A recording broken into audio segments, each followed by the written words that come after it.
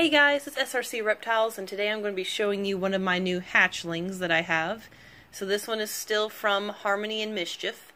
The ones from Blaze and Magma are not going to be due for a while, so I will of course keep you guys updated when those get close to hatching. Harmony and Mischief do have 2 more eggs, last one's from those guys, that are due to hatch probably in the next month or so. So still a little bit of time with those as well.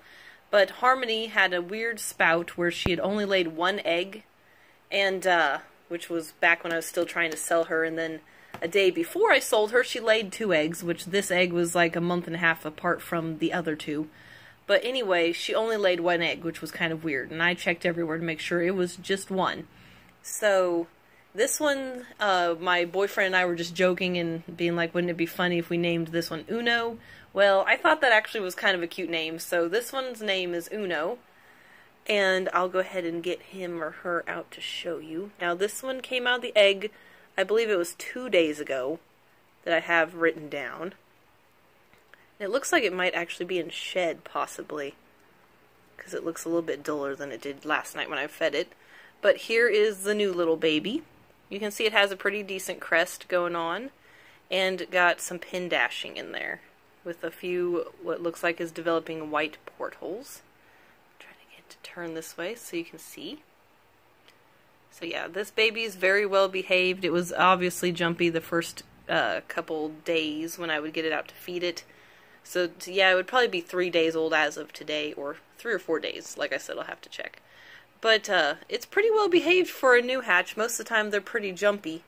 I'm not going to hold it too long just because of the fact that it is still young, and I'm going to go ahead and just see if it'll, yeah, there you go.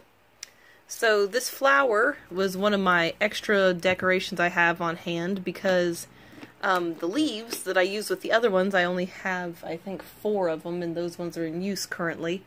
So I went and just put this lily in here, which obviously fills up a lot of space, so it has a lot of areas to hide and everything.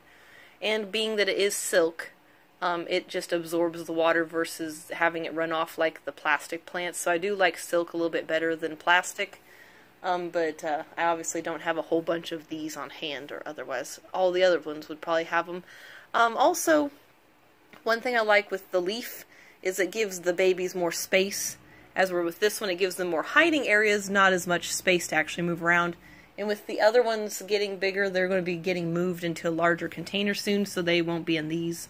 So Pumpkin and Pop-Tart will be getting upgraded soon. But anyway, not going to be a super long video. I thought I'd just show you guys, since it'd been a couple days since this one has come out of its egg, and so it's more or less calmed down a little bit, so that you guys could actually get to see it without it jumping all over the place. So anyway, guys, I hope you enjoyed getting to see this new little baby. And obviously you'll definitely get to see it along with the other siblings as they get bigger and grow and whatnot. So anyway, guys, thank you so much for watching the video. Like and subscribe if you want to support the channel. Thank you for watching, and have a good rest of your day.